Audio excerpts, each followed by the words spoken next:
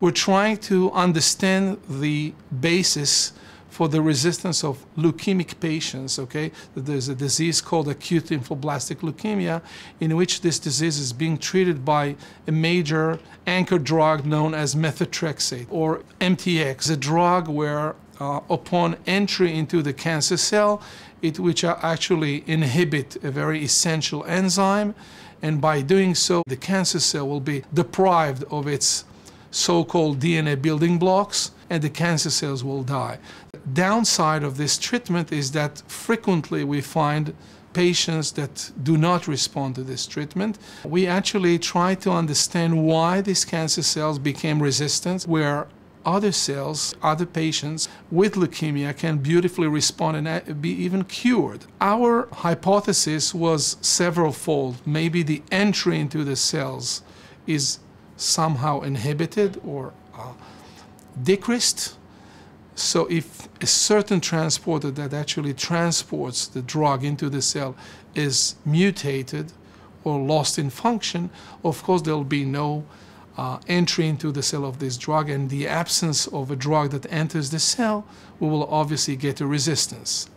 On the other hand, upon entry in certain cancer cells, the entry of the anti-cancer drug into the cell still does not guarantee the killing effect of the drug, because within the cell, certain mechanisms could occur that will actually abolish its activity. This drug, methotrexate, must undergo some very specific metabolism, and this metabolism is called polyglutamylation.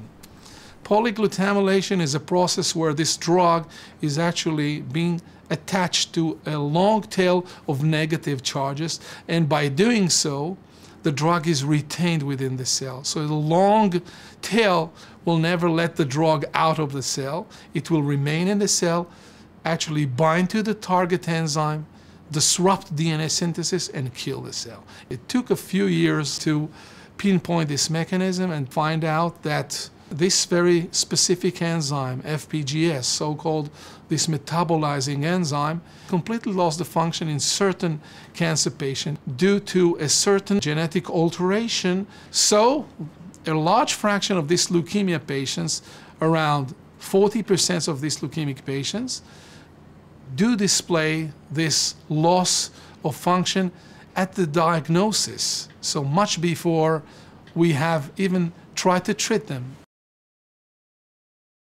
It is a very essential information because we would like to pinpoint each cancer patient prior to the treatment and try to tailor-make chemotherapy to each individual person. In other words, we're talking about personalized medicine. And using this platform that we have recently developed, okay, we're able now to, in a test that is actually done in a matter of 2 hours, definitely a few hours, take a small sample of leukemic cell from the patient. This is a simple blood test that we can actually monitor the presence or the absence of this genetic defect in these very specific cancer cells. And I should mention, the non-malignant cells are absolutely fine. The defect is found not in the entire individual, but only in the leukemic cells. We can monitor this defect and tell at the time of diagnosis which drugs should be chosen for the specific patient. And that would be a major change.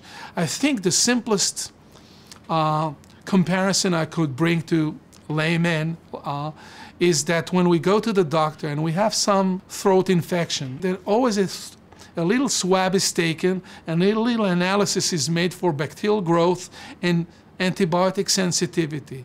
And by doing this simple test, the doctor actually chooses the most effective antibiotic treatment for the specific bacteria that were found there.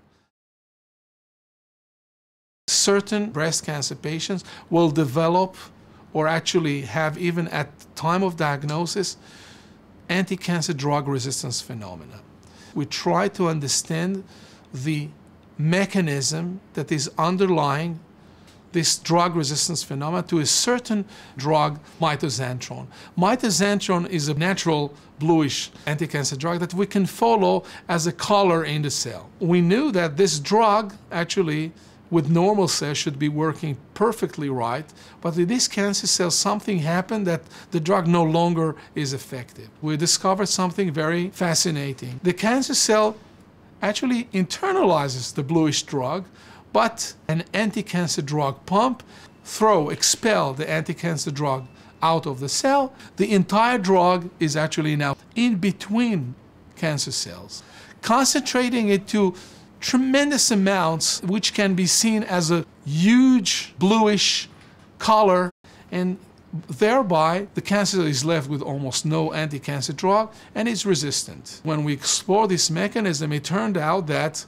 neighbor cancer cells actually form, if you want, a garbage can in between them. It's a certain vesicle, certain compartment, which is actually shared by several neighbor cancer cells. It's like they have like a brain of themselves, okay?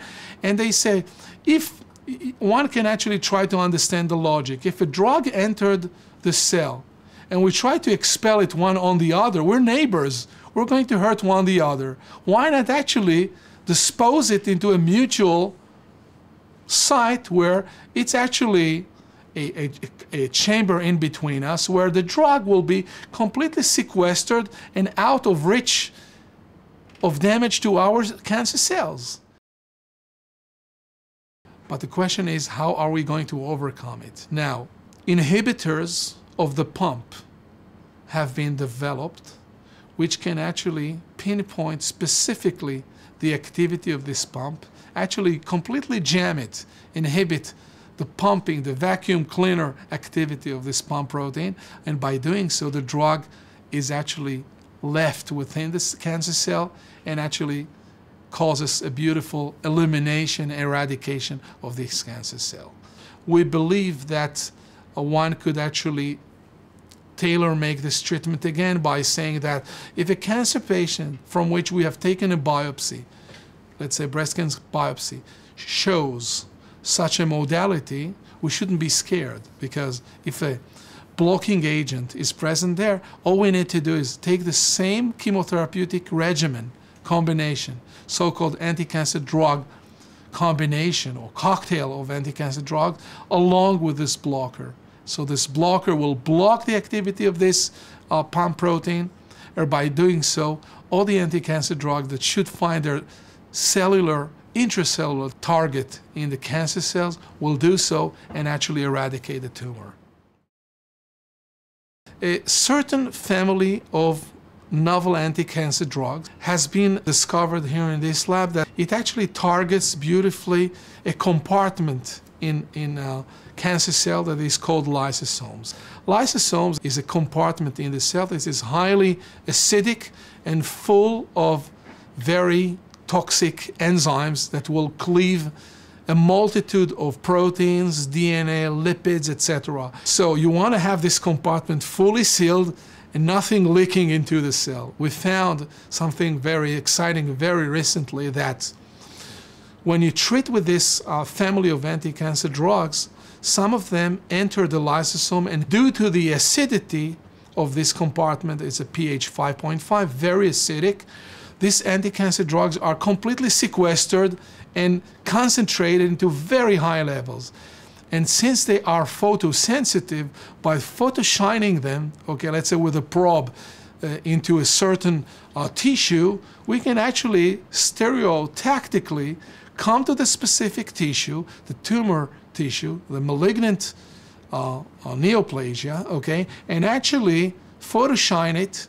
And what you see under the microscope and other certain experiments, whole tumor cells completely vanish in a matter of seconds, and that's largely due to the, if you want, the explosion of these lysosomes that explode due to the release of this reactive oxygen species, which lies the lysosomal membrane, and the entire content of all these very destructive enzymes now enter the inner side of this cancer cell and actually chew it up in a matter of seconds. And the amazing thing is that you can see malignant tissue that is vanishing in a matter of minutes and seconds. We're very excited about this recent project. It's in relatively early stage of the development and feel very much confidence about its ability to actually eradicate tumors.